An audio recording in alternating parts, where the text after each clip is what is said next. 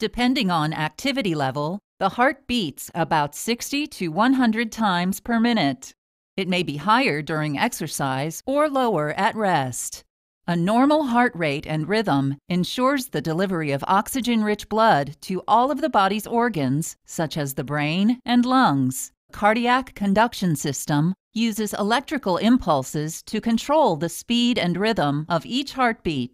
Each heartbeat starts in the right atrium in the sinoatrial or SA node, then spreads through the walls of the heart chambers, called the atria, and ventricles, causing them to contract. This process repeats with each heartbeat.